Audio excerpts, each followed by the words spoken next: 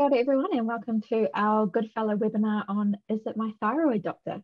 My name is Dr. Courtney White, and tonight we'll hear from Dr. Parvathy Chandra. Parvathy is an endocrinologist working at Mid-Central DHB and an active member of the Australian and American Endocrine Society. And I will now hand over to Parvathy. Thank you. Thank you for Courtney. Kia ora everyone. Many thanks for those of you who have joined me tonight for the webinar. I'm hoping that you're all staying safe and sound wherever you are tuning in from and in your little bubbles. Some of you are out of your bubbles. So tonight's topic is titled, Is It My Thyroid, Doctor? Now, that's a very common and challenging question that we face as endocrinologists and as general practitioners on a day-to-day basis. I'm sure you will all agree with me that it's a very tricky question to answer. So let's take a look at when you can say it's your thyroid and when you can say it is not your thyroid. So I don't have any disclosures for this talk. So what we're going to learn today is about subclinical hypothyroidism. We'll look at what the guidelines say and how do you approach a case. Then we'll unpick the underlying evidence with which these guidelines are based on, and particularly looking at how symptoms correlate with hypothyroidism and the biochemical variations in TSH. Then we look at the implications for adjusting age in TSH, and if we need to know anything about circadian rhythm changes in TSH, like we see in the other endocrine function tests like ACTH, for example. Then we'll have a look at who gets thyroid function tests done in primary care and who gets started on levothyroxine. And lastly, we'll look at the clinical relevance of measuring anti-thyroid peroxidase antibodies in the general population.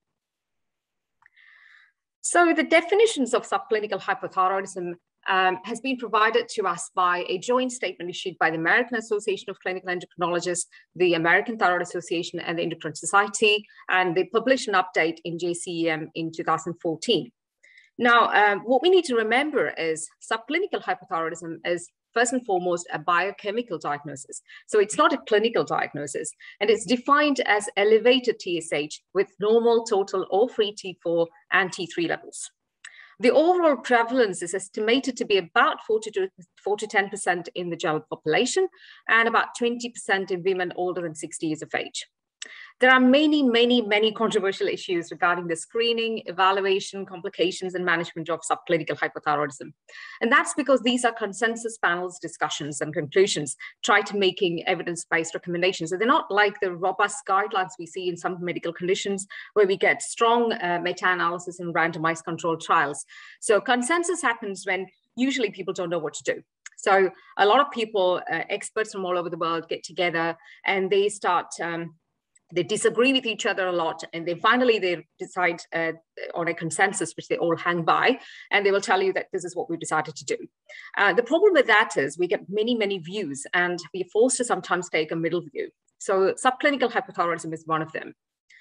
The recommendations are, they recommend against population-based screening for thyroid disease, and it's a very important point, and I completely agree there's insufficient evidence to justify screening the population. They recommend against routine treatment of patients with subclinical hypothyroidism with TSH levels between 4.5 to 10 mU per liter. And they acknowledge that up to 20% of patients who are receiving levothyroxine therapy currently are overtreated, and this can be substantially improved through physician education programs. So what I'm going to present today, all the literature and the studies are all coming from these guidelines. So let's talk about a case.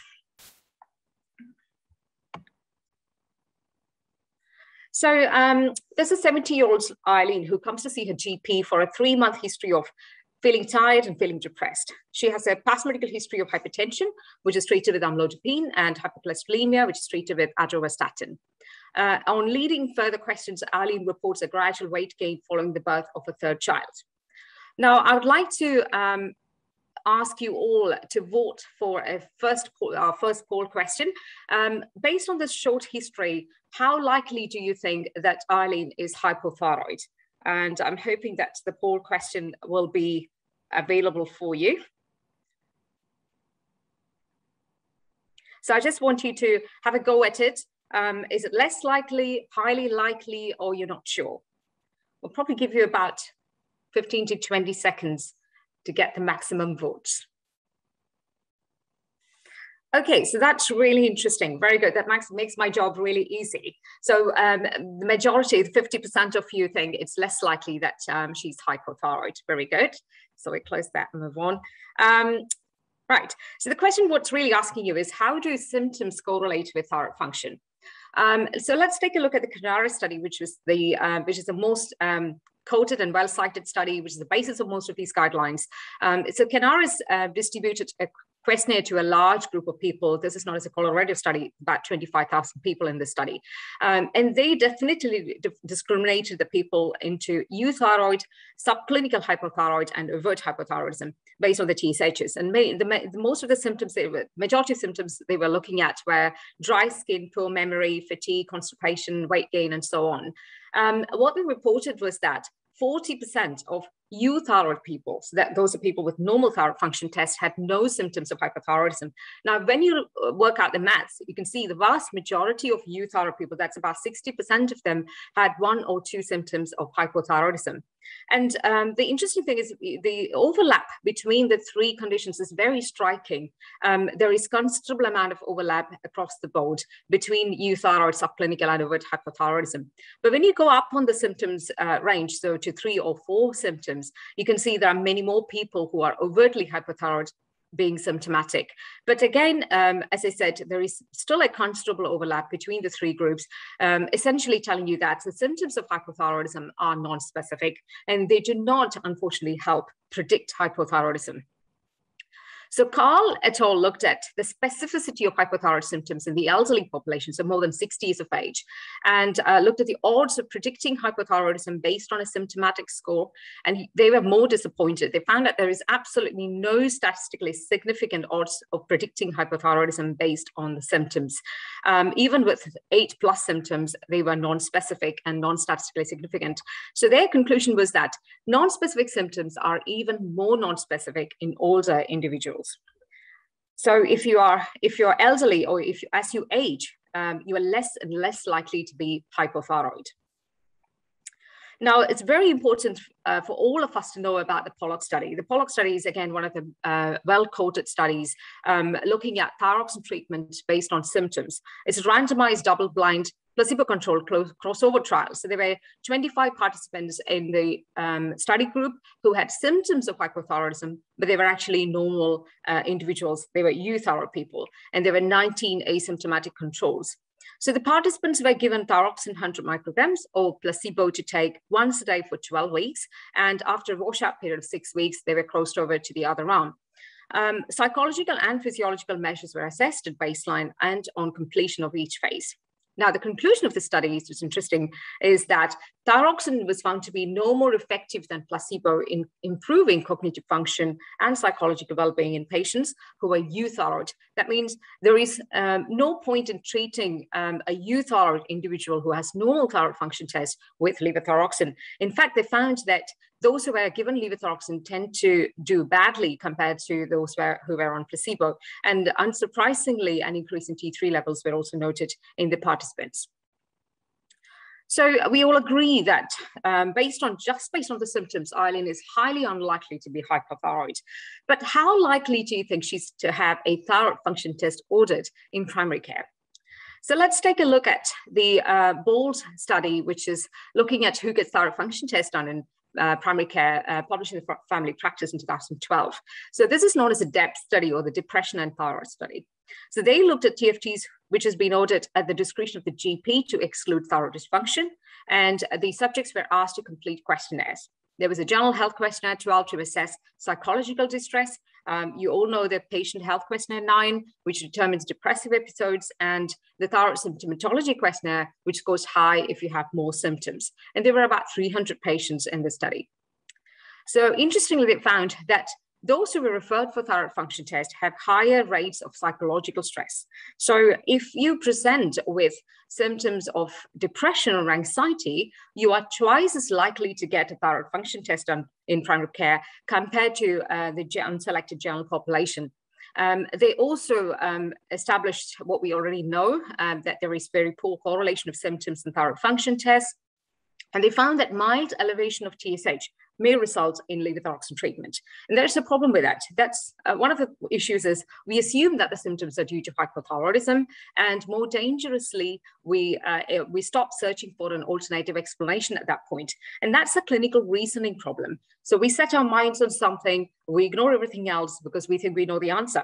But unfortunately, what happens then is the thyroxine treatment we're offering the patients will fail to control their non-thyroidal symptoms. And that's when patients start looking up on the internet. They will look at what symptoms they should be having, and they will come and knock on the door and ask you to do more tests and give them more prescriptions for alternative therapy, etc. So, so we've seen that in elderly population, or as you age, the symptoms are non-specific. So what if we used an age-appropriate or an age-adjusted TSH to try and classify these patients into subclinical euthyroid and hypothyroid? Will that work better? So Samuels et al. Looked at that, looked at the age-expected TSH. So they tested quality of life, mood, and cognition in 193 patients. They were community-dwelling men, and compared the baseline with a 6-year follow-up data. The mean age at enrollment was 75 years. So what they found was prior to adjusting for confounding variables, so these people had a lot of confounding variables, prior to adjusting for those variables, their TSH was found to be associated with depression. Okay, but after adjusting for these confounding factors like age and medications, etc., all those symptoms which they previously had, which was associated with a rise in TSH, were not found to be ringing any alarm bells anymore. So there was no significant association found with TSH or T4. And interestingly, after 5 to 8 years, there was no change found in their quality of life, mood, or cognition. So if they were hypothyroid to begin with, then you would expect them to deteriorate, but they didn't. So that means using an appropriate TSH, mainly adjusting for age, may be a good idea to try and classify these patients, and it might be very much more clinically relevant as well. So we've seen that, yes, because Eileen presented with feeling of depression, she's very likely, twice as likely to have her thyroid function test ordered. So we get a thyroid function for Eileen. The TSH comes back as 5.9 ME per liter. Now, our lab reference range of TSH is 0.27 to 4.2. So obviously this is outside the reference range. So we get the abnormal result in red letters. Now, if you haven't seen the red letter, they will give you an asterisk next to it. And if you haven't seen an asterisk, they will put a little comment very helpfully next to it saying that this is abnormal and is consistent with subclinical hypothyroidism. Now, Eileen here has access to her results. She's seen the results, she's seen the red letters and the comment from the lab, and she's now demanding you to prescribe her levothyroxine for her symptoms. So that brings us to your to our next poll question. What would you do in this situation? Would you reassure Eileen? Would you consider starting her a small dose of levothyroxine for her symptoms of depression? Would you repeat a TSH, or would you consider checking her T4, free T4 and T3? Give you about 15 to 20 seconds. You can see there are 300 more participants. So I would like everyone to have a go at that. Okay. That's really a good answer. So we'll go through the answers in detail. Yes, I think it wouldn't be too wrong if you reassure Eileen at this stage. And I'm glad to see that not many of you want to start her on a trial of levothyroxine, because we've learned from the Pollock study and recently that if you use an age-expected TSH, this probably is not that abnormal for Eileen.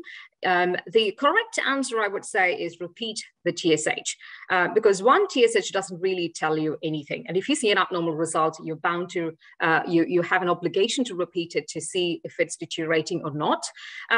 Yes, you would want to check a free T4, but I would not check a T3. And that's something which we will get into in a bit more detail. So that's why I don't think that's the right answer. In our labs, we usually get a free T4 if the TSH is abnormal. That's done automatically. And I'm pretty sure that's the same with majority of the labs. So, okay. So, yes, so the question really is this enough information to start treatment? Or let's take a look at who or what type of patients get started on levothyroxine in primary care. So the Taylor study is, again, one of the very popular studies and a very well-cited study published in 2014 in the JAMA, looking at treatment by TSH range. So this study had 52,298 subjects who were receiving levothyroxine treatment from 2001 to 2009. They excluded those who really needed levothyroxine, for example, those who had a total thyroidectomy or radioactive iodine, and so on and so forth. They looked at the subject's TSH pre-levothyroxine treatment initiation and after 5 years of treatment. And the results show that nearly 10% of those who were treated with levothyroxine had a TSH of less than or equal to 4 at the time of presentation. Now, that's normal. So that means 10% of those were treated purely based on their symptoms. And again, we've seen from the Pollack study that these people tend to do badly. The median TSH at treatment initiation declined from about 8.6 in 2001 to about 7.8 in 2009. So showing a downward trend. The rate of levothyroxine prescribing almost doubled from 12 per 10,000 to 23 per 10,000 over the same time period. So if you were selling levothyroxine, this is really good news for you because you've just doubled your business. Due to the asterisk of the abnormal value, which is very unhelpfully reported by the lab sometimes, more and more people were being treated for lower and lower TSH values, so-called asterism. Okay. They also found out that about 2.7% of patients still had a TSH of more than 10 after 5 years of initiation of levothyroxine therapy. That means we failed to control these patients biochemically. About 35% of people that who were prescribed levothyroxine with a TSH of 4 to 10 had only one abnormal TSH before initiation of therapy. So that's really, really what the message is. You definitely need more than one TSH before you diagnose subclinical hypothyroidism, particularly in elderly patients. Now, this is the more dangerous result. So approximately 6% of patients had suppressed TSH of less than 0.1 mB per liter. We know that even low TSH and more importantly, suppressed TSH levels are associated with cardiotoxicity, with increased risk of atrial fibrillation, strokes, osteoporosis, and fractures, particularly those who are older than 60 years of age. So, Eileen here, based on the Taylor study, there is a likely chance that she could be put on levothyroxine for her symptoms of depression based on one TSH alone. But the question is one abnormal TSH enough? Or how reproducible are TFT abnormalities? So for example, if you were going to do them again, will you get a 5.9 or will you get a different result? Let's take a look at that. So Huber's study looked at the natural history of elevated TSH, a single elevated TSH and a normal T4. So this is a 10-year follow-up study. They grouped the people based on the TSH to a group of people with a TSH of 4 to 6, between 6 to 12, and more than 12. And they found out that about 1% of those who had a TSH of 4 to 6 progressed to overt hypothyroidism within 10 years. So that means 99% of these people did not progress or normalized. Some of them actually normalized their TFTs. If your TSH is between 6 and 12, then you have a slightly higher risk of progressing to overt hypothyroidism, up to 40%. But again, if you look at the progression rate per year, it's about 5.6%.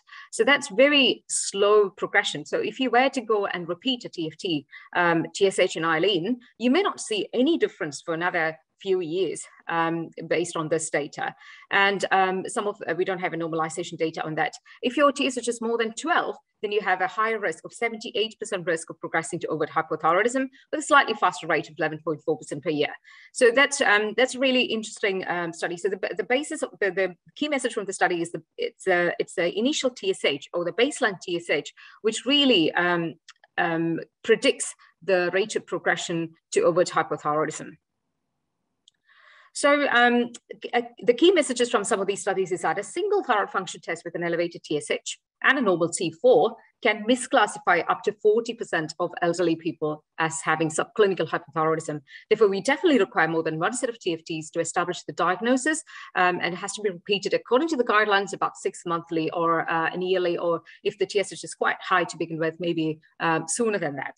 If the TSH values are more than 10, so if you have a single TSH of more than 10, that increases the risk of diagnosing and labeling someone with persistent subclinical hypothyroidism, diagnosing overt hypothyroidism, and the risk of initiation of levothyroxine treatment.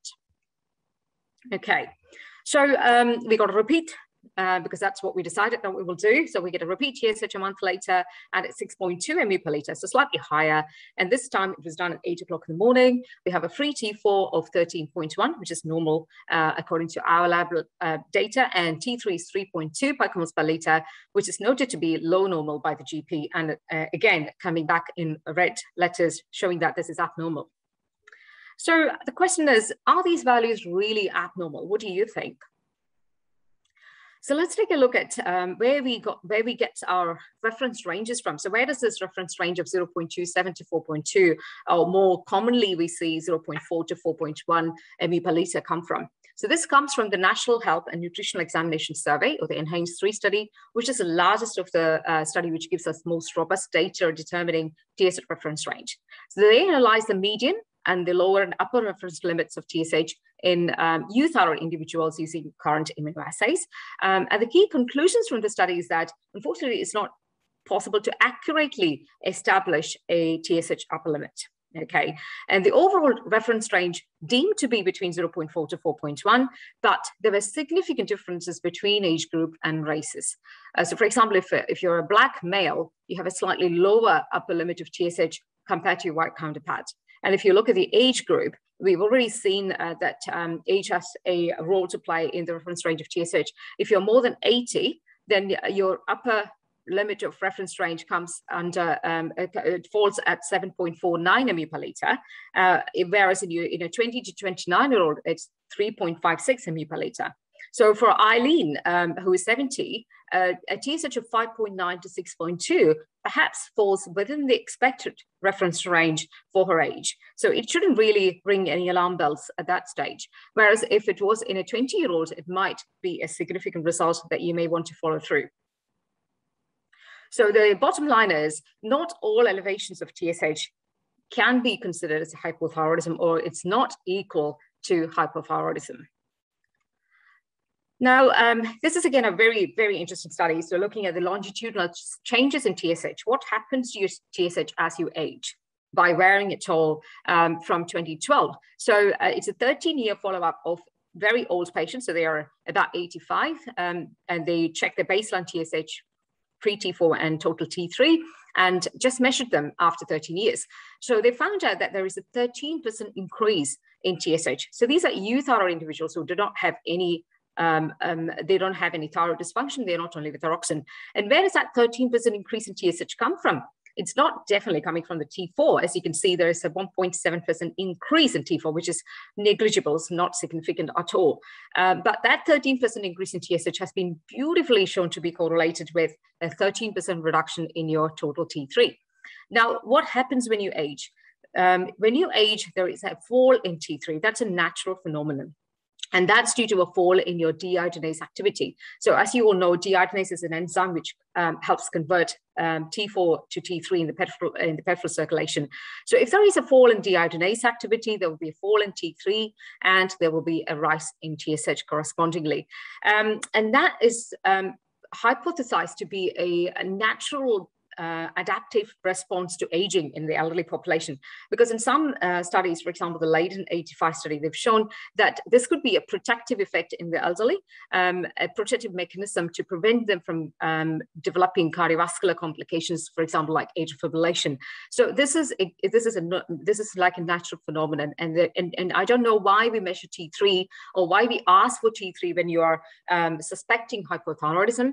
But if you do, then don't be surprised to see a low T3 or slightly low normal T3, and that's because of a fall in deiodinase activity with aging. Okay, so we've seen a repeat TSH, and we still think that's perhaps in the normal limit for her age. But is there good evidence of TSH deterioration? Does timing of the TFTs matter? So is it because she actually deteriorated in her thyroid function when we had a month later a TSH of 6.2? Or is it because the first one is done at 4 p.m. and the second one was done at 8 a.m.?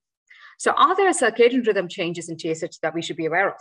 So, we'll take a look at this one. This is a circadian TSH reference intervals study in women, and they grouped them into two age groups. They found out that there was a 61% increase in your TSH levels between the age group 61 to 80. with a peak at midnight and a nadir at lunchtime. And in 80 plus, you can see the TSH levels are already high because they are elderly. There's a 32% increase in their TSHs, peaking at 2 a.m. and a nadir at 2 p.m. So there may be circadian rhythm changes that we should be aware of, like we see in ACTH, cortisol, LH, FSH, testosterone, all of those hormones. We tend to ask for a 9 a.m. sample. So there could be a similar phenomenon in TSH as well. So this is another more clinically relevant study looking at TSH of individuals measuring at 8 to 9 a.m. and they measured the TSH of the same individuals between 2 to 4 p.m. And they demonstrated that there is a 35% reduction in TSH levels if you do them in the afternoon. And these are patients who were not on thyroxine. When they looked at the patients who were on thyroxine, there was a 32% reduction. So not much difference. So overall, there is a 32 to 35% reduction in TSH. So if you have an abnormal result and you want to normalize it, you better do them in the afternoon just before your practice closes. That will give you a lower result. So if you ask my opinion of Eileen, what would I think about Eileen's thyroid function test? So I hope we all agree that given the mild elevation of TSH, the probability of normalization of TSH during follow-up period is quite high. She has a 1% risk, or maybe 0 to 1% risk of developing overt hypothyroidism, which is quite small. If her T4 levels decline over time, then I would consider treatment, once again, depending on patient's preferences after going through all the risks and benefits with the patient. That's because there is unclear data at the moment to say there is an improvement in quality of life after treatment with levothyroxine in people with subclinical hypothyroidism whose TSH is less than 10. And therefore, and also there is lack of data to show that levothyroxine reduces cardiovascular risk and risk of cognitive decline in patients with subclinical hypothyroidism. Therefore, we should always weigh the benefits of therapy against any potential risks of even a small degree of overtreatment, which can be quite disastrous for patients like Eileen because of the increased cardiotoxicity and skeletal toxicity. So my first summary is patients with non-specific symptoms get thyroid function tests.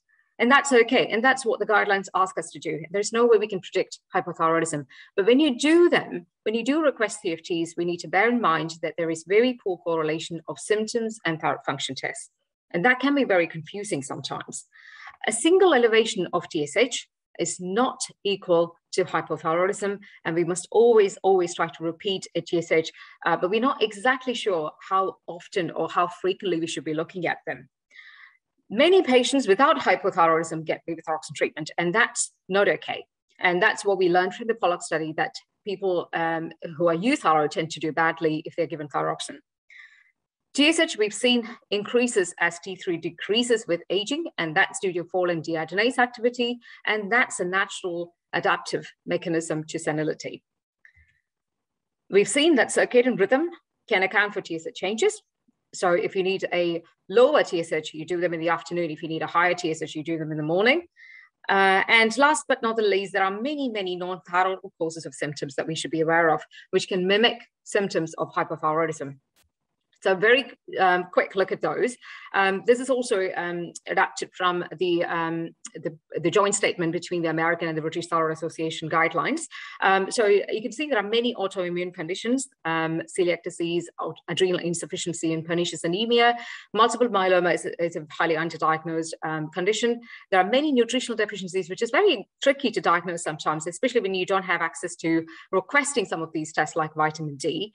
Obesity itself can cause symptoms of depression and dry skin and cold intolerance.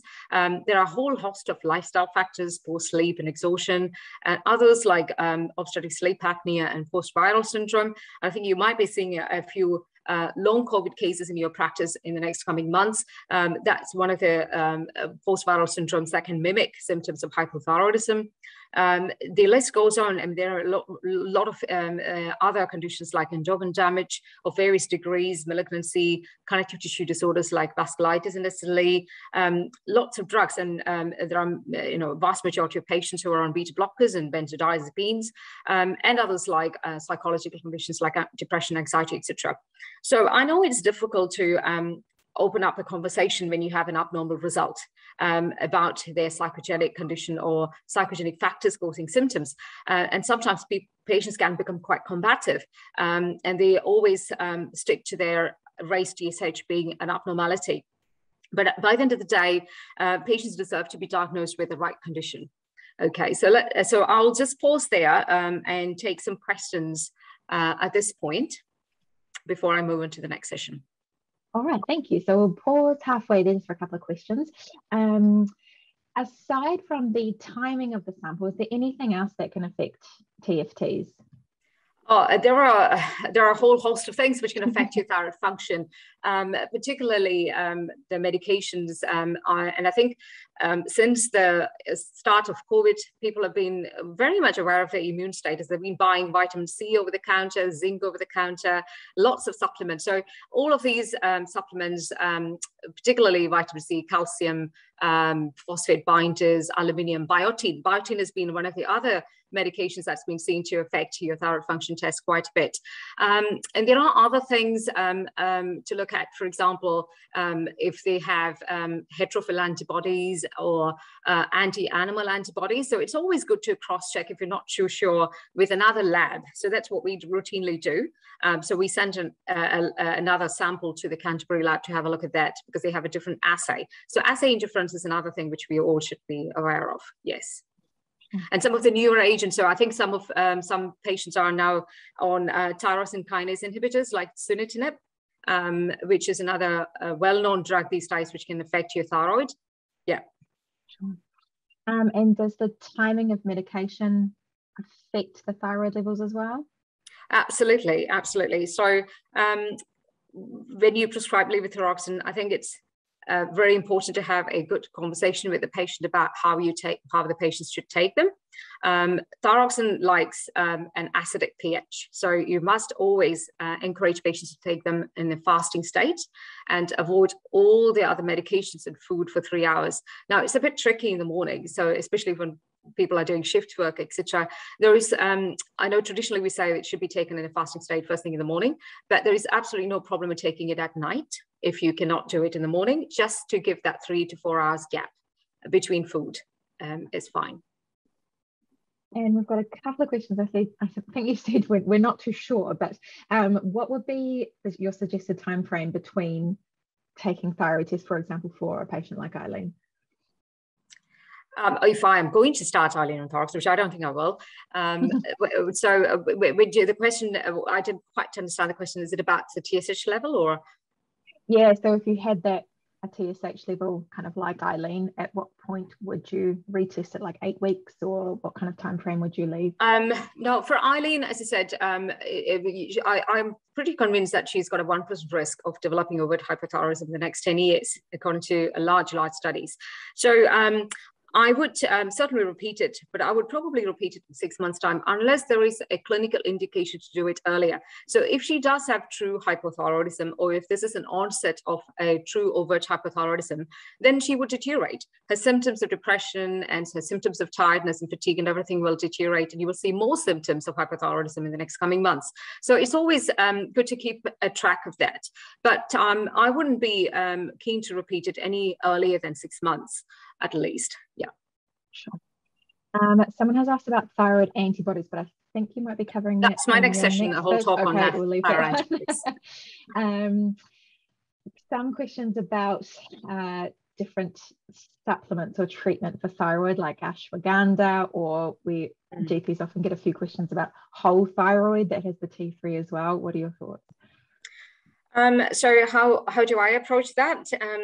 So what I tend to, again, it's a very difficult discussion that sometimes we have to have with the patients.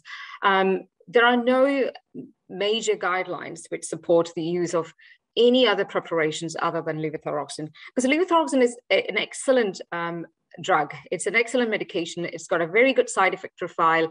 It's easily absorbed, and it's the first line treatment.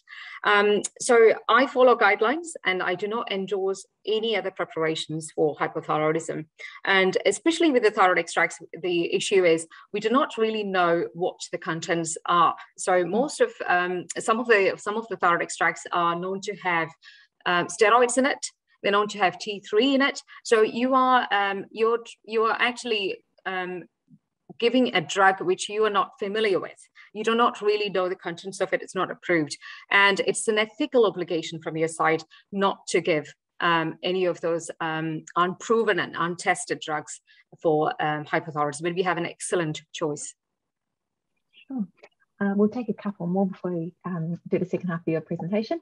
And someone who, like an older adult who someone's thinking about stopping thyroxine, do you need to titrate it down if they feel, for example, they want to stop it if it's not appropriate for them, they feel it might not be appropriate? Right. So I think this is about deprescribing. So we do encourage people to deprescribe. Levothyroxine is one of the main drugs in the polypharmacy. So it all depends on the dose and duration of levothyroxine. So if the patient has been on 125 micrograms of levothyroxine for the last 10 years, you're very unlikely to get them off thyroxine, even if you taper it down, because they most likely have a suppressed and dormant thyrotropes, and the hypothalamic pituitary thyroid axis is almost dormant, and they're never going to recover. So I wouldn't recommend you do that if they are on a high dose for a long time.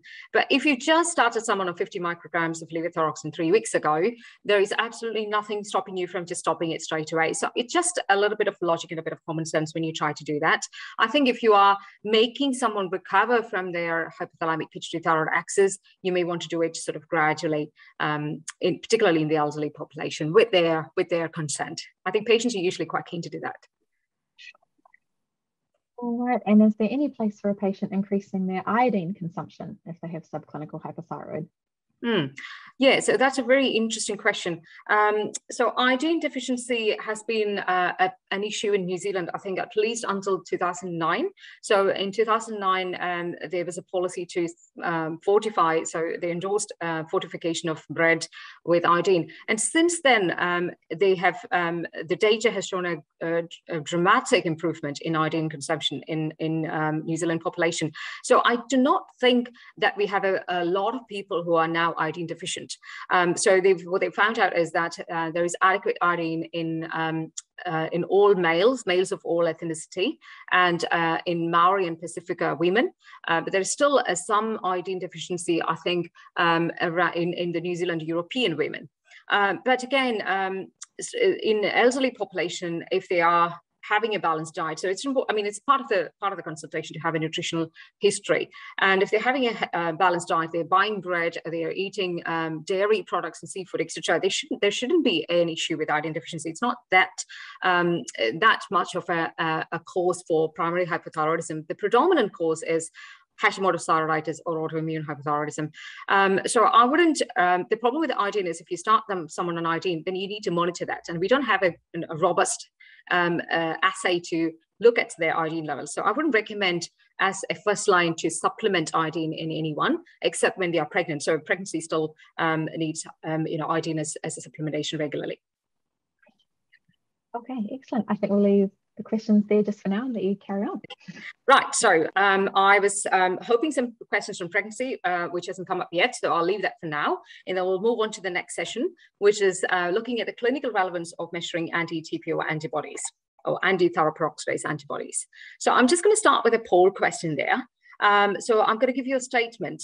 Anti-TPO antibody levels, change management. What do you think? True or false, or you're not sure? Okay. That's a really good spread. Okay, so do stay tuned in for the rest of the talk. It's really relevant. Okay, so I can totally understand why some of you have said, yes, it changes management.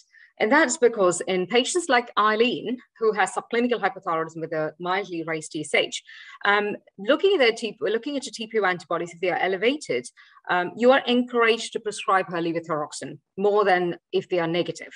Okay, and I'm just going to talk about a few things which might change your mind. So subclinical hypothyroidism, as we've seen, high TSH patients are at a risk of future hypothyroidism. So we've seen that in the HEBA study, that there is a natural progression of high TSH in some patients between a TSH of 6 and 12 or more than 12.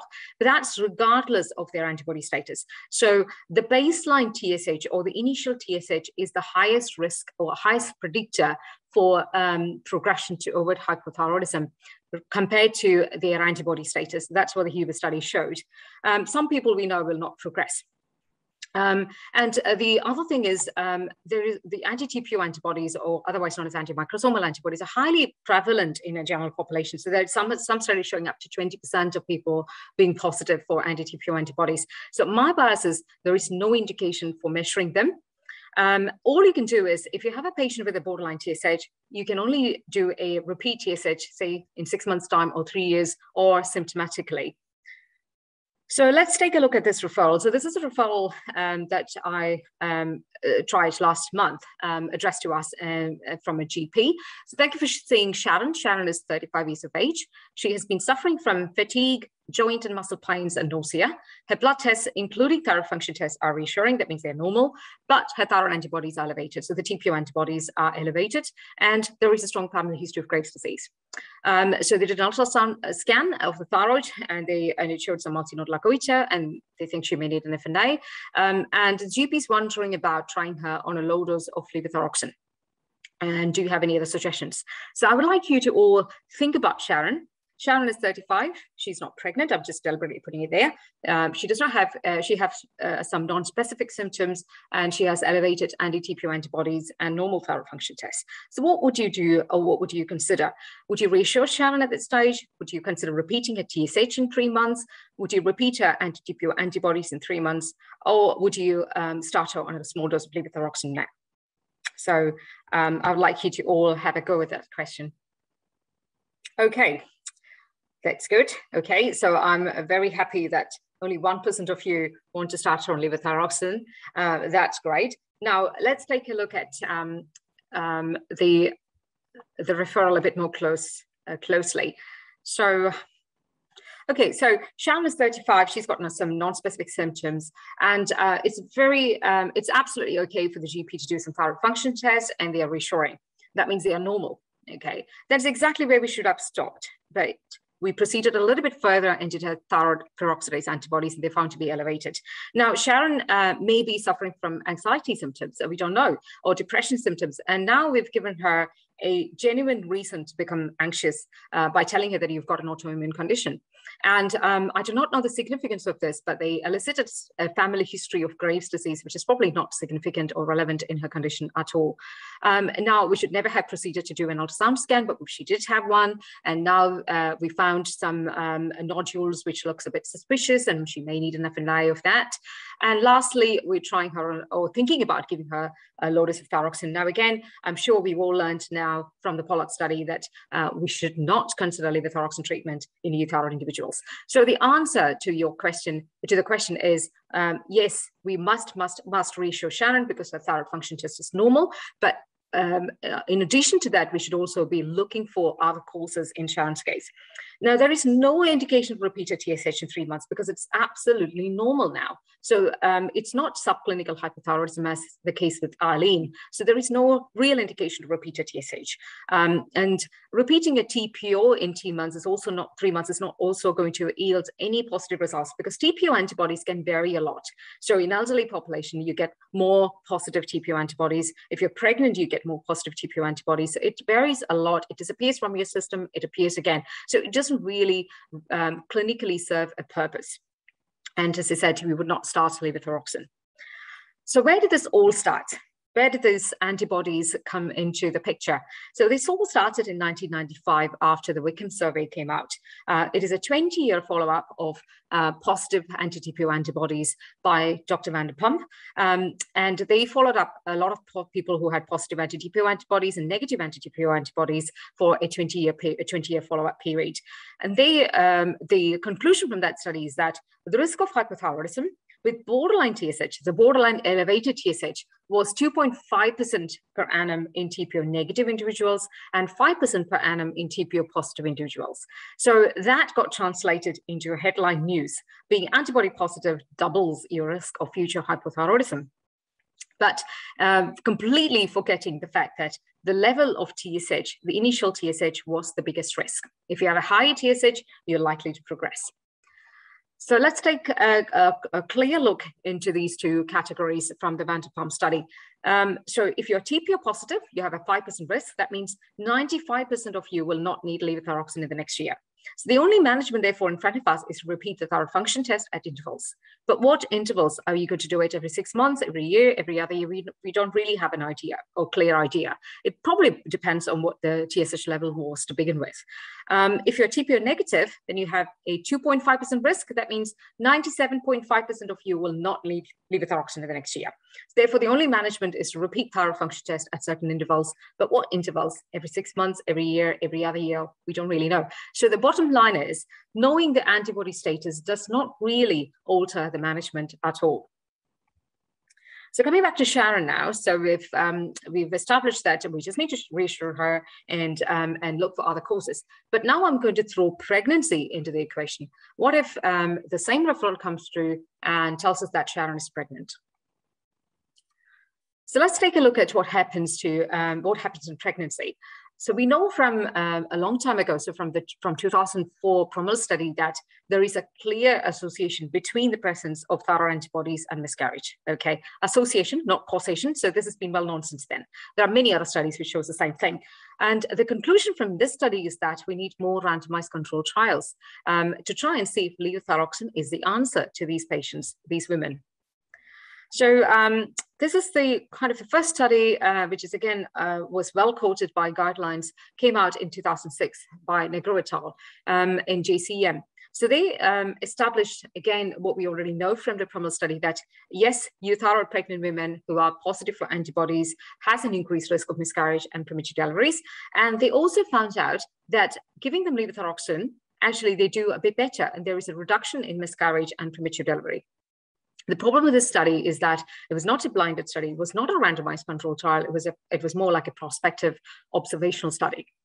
But based on the study, the American Thyroid Association guidelines in 2013 recommended that all pregnant women with TSH more than 2.5 mg per liter and a normal T4 who are positive for anti-TPO antibodies be treated with levothyroxine. Then came 10 years later, in 2016, a Negro study again, looking at anti-TPO antibodies and miscarriage. This time, it's a proper randomized double-blinded study. We have a study group who are the TPO antibody positive women who get thyroxine in group A, not thyroxine in group B, and we have a control group who are TPO antibody negative. And the conclusion from the study is that levothyroxine intervention had no impact on miscarriage and preterm delivery in euthyroid TPO antibody positive women. So same journal, same authors, but opposite outcomes. Now, based on this study, the 2017 guidelines changes again. There is now insufficient evidence exists to conclusively determine whether levothyroxine therapy is the answer. But, however, administration of levothyroxine to TPO antibody positive euthyroid women with a prior history of miscarriage, now they are bringing the higher risk women. So if you have a prior history of miscarriage, then you can consider levothyroxine treatment due to the potential benefits that we don't know about yet, in comparison with this minimal risk. Okay, and then came the much anticipated tablet study, which has been equally looked for by obstetricians and endocrinologists alike. It's the thyroid antibody levothyroxine study, or the tablet study, published in NEJM in 2019. This is a large study, a double-blinded, placebo-controlled, multi-center randomized trial. So everything that you would like to see in a study. They recruited the high-risk euthyroid women who had positive antibodies with a history of miscarriage or receiving treatment for fertility.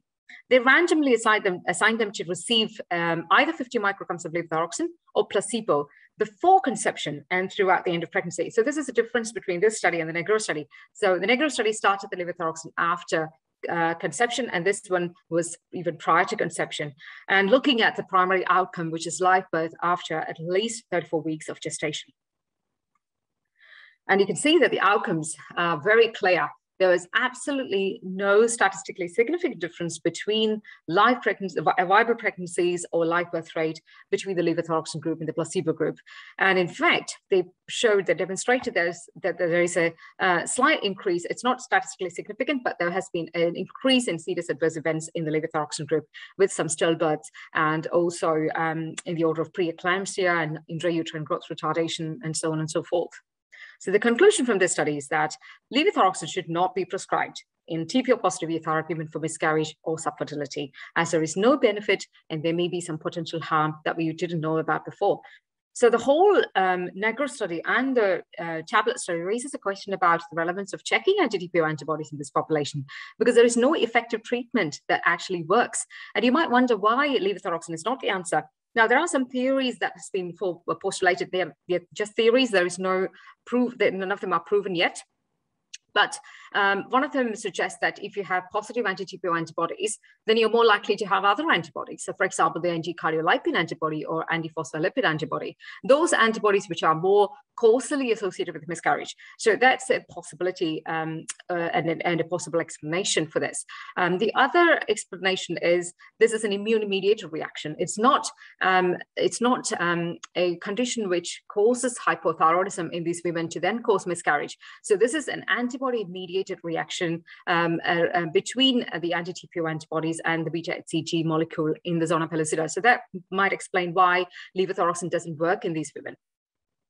So to summarize, there is, I hope I've convinced you that there is no role for TPO antibody screening in general population, as knowing the antibody status does not really alter management. TPO antibodies we know are associated with miscarriage, but unfortunately, there's no point knowing this because there is no genuine intervention that works. Levothyroxine is not the answer. Therefore, levothyroxine should not be prescribed to TPO antibody positive women who had even a prior history of miscarriage or subfertility, as there are no benefits and there may be potential harm.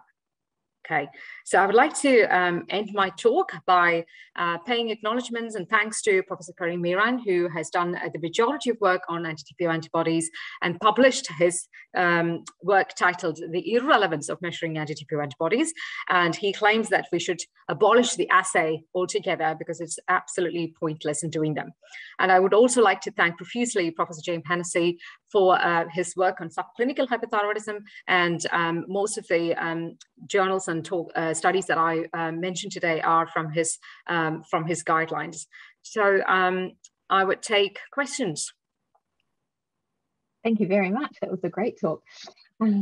All right, couple of questions. One person is asking, how often do you see patients with true myxedema?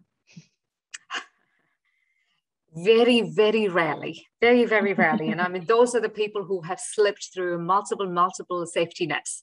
So there are many opportunities for people to be diagnosed with myxedema.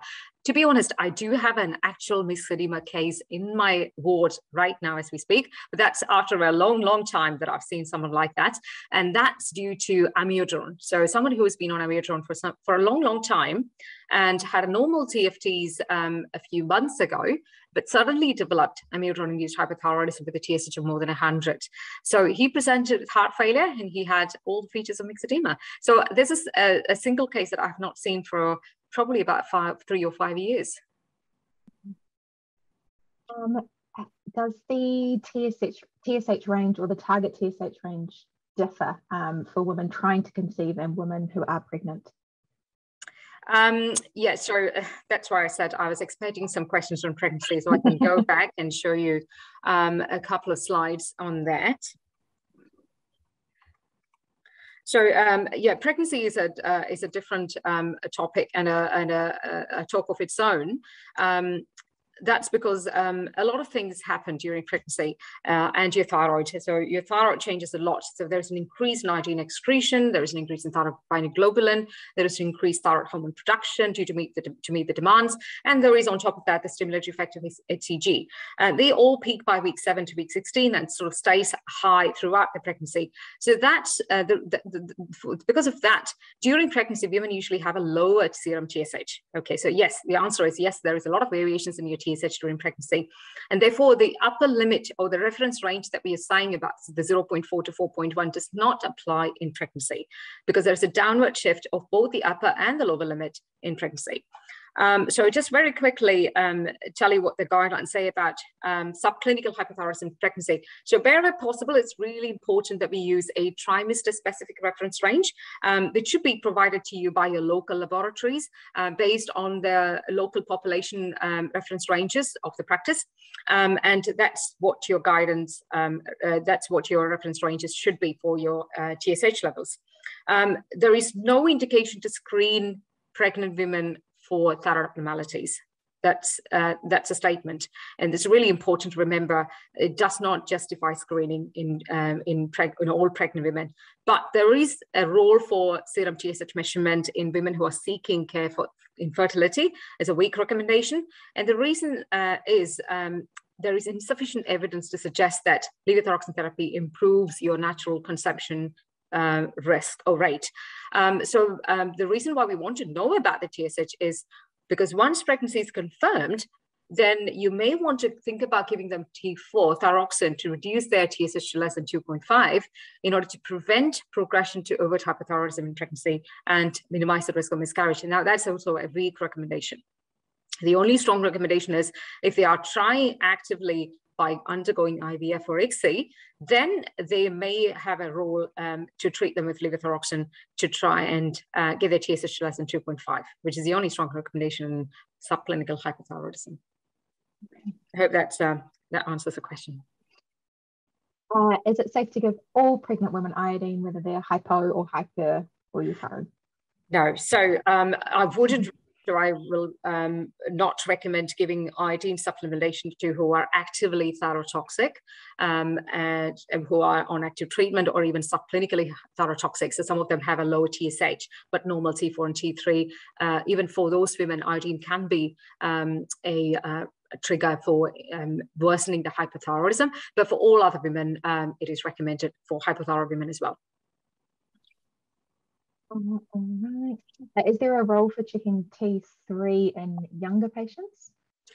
Not for hypothyroidism or subclinical hypothyroidism, because we don't really know now what are we going to do with it. So we don't have a clear idea about what the low T3 or a normal T3 tells us. And we know that T3 assays are not that great compared to the T4 assay or a TSH assay.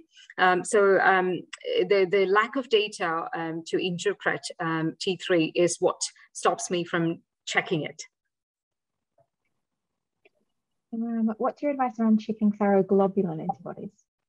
Okay, so yeah, no, I mean, I forgot to mention that this is very much specific to TPO antibodies, and there are many other antibodies which are really, really useful. One of them is the anti-thyroglobulin antibody. Now, there is no point in checking it in a normal person because it's going to be elevated. Thyroglobulin is produced by your thyroid, so you will have raised thyroglobulin levels, and you will have some antibodies to it as well. That doesn't really tell you anything. It's not clinically relevant, but it's really useful in a patient who had thyroid cancer, who had thyroid cancer treatment in the form of thyroidectomy and radioiodine afterwards. It tells us the prognosis, it tells us the chances of recurrence, or it gives us an early warning of recurrence. Similar usefulness of TSH receptor antibodies are really extremely useful in diagnosing Graves' disease because they are not present in the general population. Yeah. Are there any circumstances where testing anti-TPO would be helpful or would change management? No, it wouldn't change management, but in trial settings, so if you're doing your research, because still we have as I said, this is consensus. There are many experts still debating about the usefulness of anti-TPO antibodies. And if you are undertaking a trial or a research project, you may want to prove that, if you want to prove that a patient does not have an underlying thyroid disease, then you may want to check it. Just for the purpose of the trial. Otherwise, there is no clinical relevance of doing it. Someone just wants to clarify if someone's TSH was up and rising and their T4 started dropping at that point, would you then consider the levothyroxine. Yes, absolutely. Yes, absolutely. I mean, if the TSH goes above 10, even with a normal T4, and if you can, if it's a younger patient with minimal risks, then I would still think about giving them levothyroxine. Some studies have shown that TSH should be more than 20 to give you any cardiovascular or cognitive risks due to the rising TSH. So it's a little bit variable, but yeah, I think you can correlate your symptoms a bit better there. Okay. Is it worthwhile doing, say, a TSH in a delirium screen? Again, that's slightly tricky. So if it's an outpatient, certainly I think it's really important to take the thyroid function test, and because you can miss a lot of thyroid abnormalities in delirium. But in an inpatient setting, if they're coming with an infection or sepsis, you might want you can do it. I think it's really important to do it, but you may want to interpret it with a lot bit of caution, because you do get a lot of non-thyroidal illness, so type of abnormalities in your TSH and your T4 and your T3 even. So yes, definitely as part of the delirium screen. How important is it to make sure patients stick to the same brand of levothyroxine?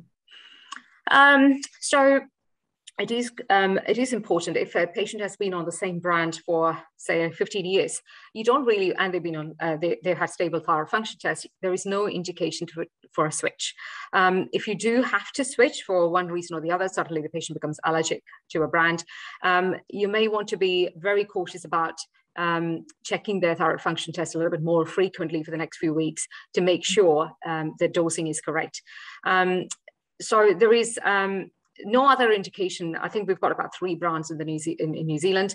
As far as they are bioequivalent, the potency and the bioequivalence is approved by an authorized pharma company and the FDA, etc. Then there is no reason to worry about it. Yeah. But if you switch, you do need to make sure you test their thyroid function a bit more frequently. Is there any risk to newborns of mothers who are taking higher dose of levothyroxine, for example, the HPA?